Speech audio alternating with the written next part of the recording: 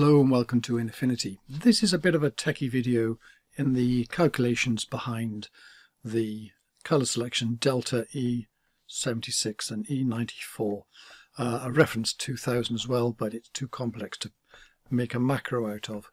So anyway, let's just have a look at this. It's not going to one in great detail, but it's just one I did to sort of kind of show something of it. So CIE, the body that sets up color, Delta-E, color comparison.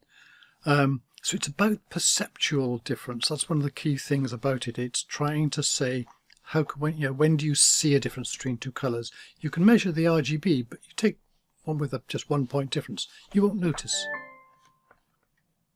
And the E in here stands for Empfindung.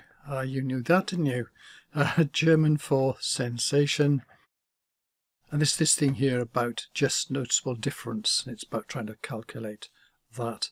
Started off in 1976, and then there were revisions in 94 and 2000. So what actually happens, the way that what the algorithm is doing for every single pixel on the image. So if you've got a 40 megapixel image, and it does 40,000 times, is you take the RGB, you transform it into an intermediate format called XYZ. You then transform it again into the LAB. So there's not a direct link from RGB to LAB other than via XYZ. Then you take the second pixel, because you're comparing two pixels, so the comparison value, and you convert that as well. And then you do a magic formula, which is the Delta-E thing, which calculates the comparison and says how are these different, which gives you kind of this similarity value. So the XYZ, it's about perceptual differences. So the eye response, so this is nanometers wavelength down here, and this is 0 to 100%. And basically you can see here the blue, or the short wavelength, is kind of separate, whether the green and the red are, which the medium and long wavelength are pretty much overlap, but it kind of takes note of that. So Y is luminosity, Z is blue, and X in this XYZ format.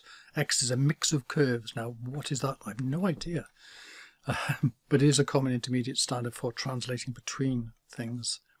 And it's calculated like this, which is basically, it's not as bad as it looks. It is a matrix multiplication in which you're multiplying everything by everything. Anyway, the Wikipedia page is on it, will explain it more.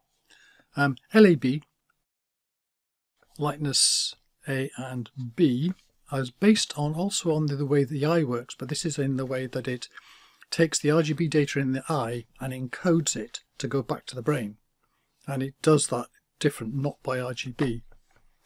And this color space here is again based on the eye to brain. It's called the opponent process model. I have no idea who came up with that. Where L is luminosity, so you separate out the black and white as you do in other models like CMYK. And A is the red green and B is the blue yellow. So you've got the B down here and A is here. So effectively you've got the color wheel here, and this is telling you where it is, the A and B.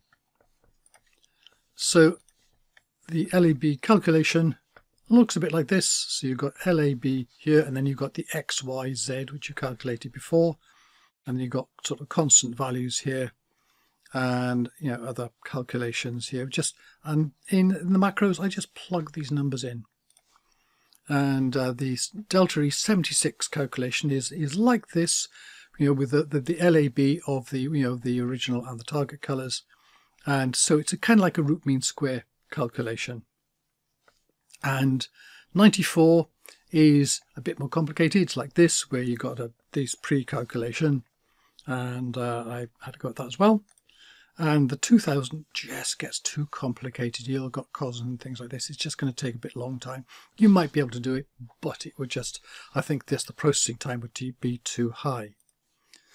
But fortunately, to help you along the way, not to do the whole thing, but in steps, there is code available. So the Easy RGB site, for example, here does a RGB to XYZ, so you can use this as a basis on which to do the overall calculation, which looks something like this.